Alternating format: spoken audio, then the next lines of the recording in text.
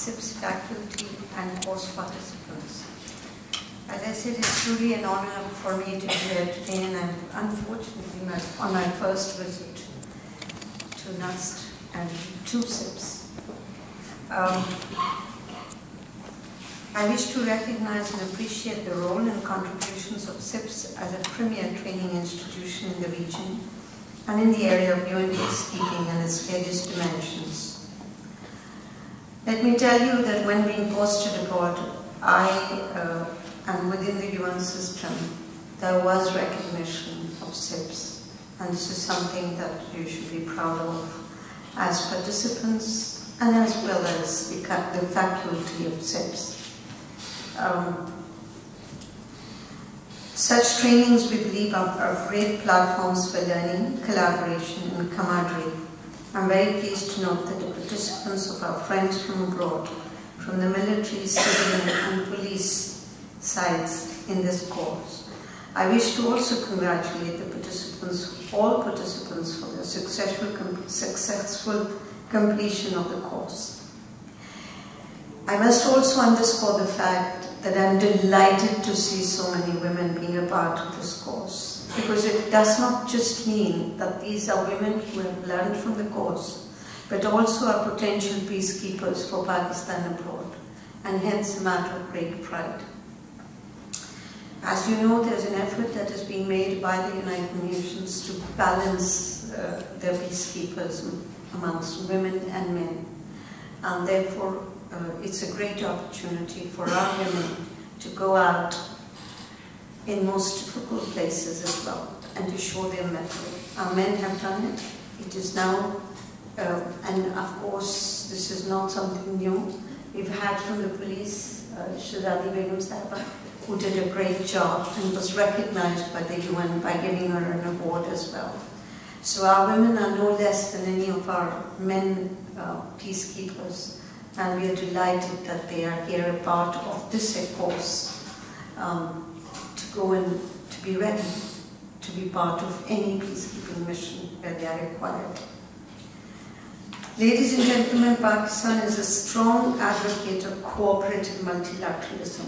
The UN in general and its peacekeeping operations in particular demonstrate how our collective will and actions contribute to advancing and safeguarding global peace and security. We are very proud of over 5 decades of our partnership with the United Nations and its peacekeeping operations.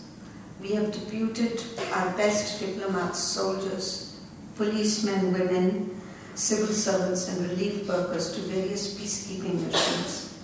We have helped shape the normative and policy underpinning of the United Nations. There was a Canadian colleague of mine who once said that Canada, being next to a major country, was congenitally multilateral. Pakistan, being next to 2 main countries, and in an area where there is an unfortunate complex situation for a long time, almost 30 years, Pakistan is one of the most fervent supporters of multilateralism. And to use the quote from my Canadian colleague, we are also congenitally multilateralists. And that's where we have an opportunity to work very closely with all our friends who are here, whether from Sri Lanka, or from Jordan, or from Libya, or from any country who is represented here or beyond. It's a great honor for us, and I tell you, it's always my great honor to talk about this, that Pakistani diplomats in the United Nations are recognized as being top-notch, carrying very high standards, and being able to fly Pakistan's flag proudly. You should be proud of the fact that you're represented in the United Nations, everywhere in the United Nations, most effectively, most solidly, and the Pakistani flag flies with great pride. And it's something that I feel that is important for you to know, because as you go in the field, some of you, as you go in the field, you'll also be recognized for the work that you will do in the field. And I can tell you that I've had friends, close friends, from Liberia, from Sierra Leone, and many other parts of the world, where we've had peacekeepers, Pakistani peacekeepers there, and where they have talked about how our peacekeepers not only acted as peacekeepers, but also helped build the country. In Liberia, I had a very close friend, the Liberian ambassador in Italy, who used to tell me that no one can forget what the Pakistani peacekeepers did in Liberia, how they built hospitals, how they reached out to people, how they built bridges, how they reached out in the most difficult situations to provide the kind of assistance that people in conflict situations need. So you should be proud to be part of that system where Pakistan produces the best and sends the best. Your challenges are many. There are many demands on your work in the field. And of course, you have to be extremely careful and follow the guidelines of the United Nations. Otherwise, it can get difficult. We all take great pride in being one of the top troop contributing countries, a reliable partner and a strong stakeholder since the formative years of UN peacekeeping, something that was reflected in the presentation that was done here. Pakistan was amongst the earliest peacekeepers in 1960 in the Congo, and Pakistan continues to be part of UN peacekeepers in operations. It is not because there is money there, because at the end of the day sometimes there's no money there as well. It is because we are committed to the principles of peace and development, committed to these principles which we project through sending our peacekeepers. Cips, we believe, represents another concrete example of our commitment and contribution to the shared values enshrined in the United Nations Charter, and more specifically to UN peacekeeping. Training is a central constituent of peacekeeping architecture and machinery. It is an essential part of preparations and sensitization of potential peacekeepers. You go in different cultural contexts, you go in different parts of the world, and hence you need to be extremely sensitized to the local requirements and what each society expects of foreigners, quote unquote, who come to help them in their difficult situations.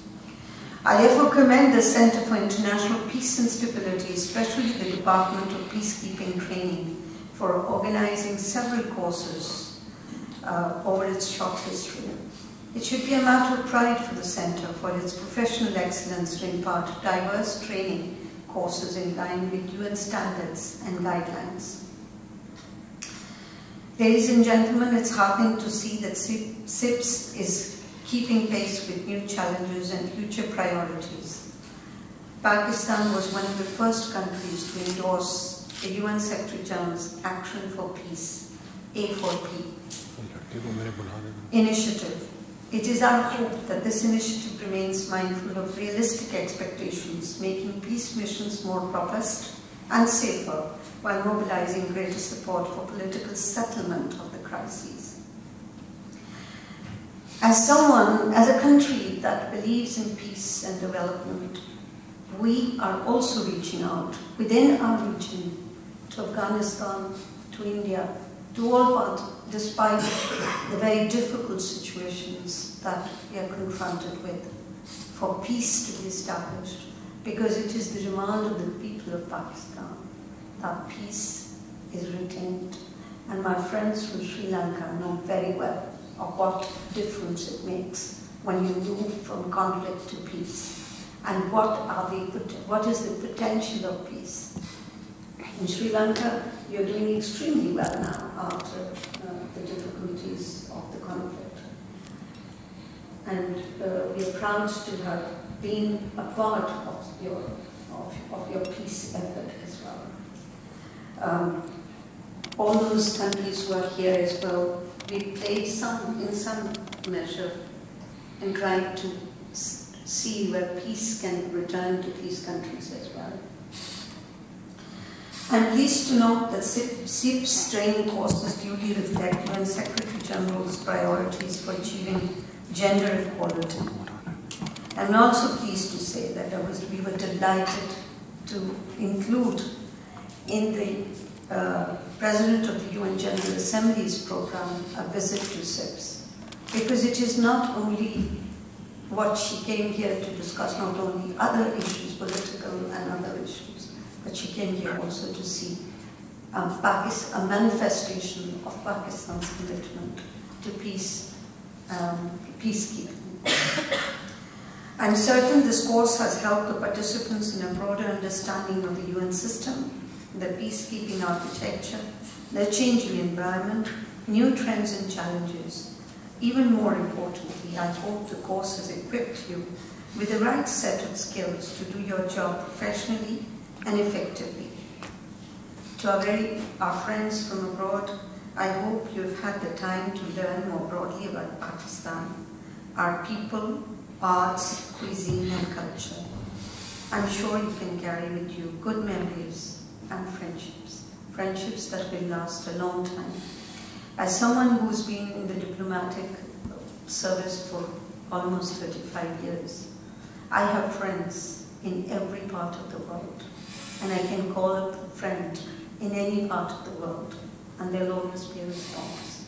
Because these are friendships that we develop over the years, working with the international community and maximizing these relationships for the benefit of our individual countries and for helping them as well.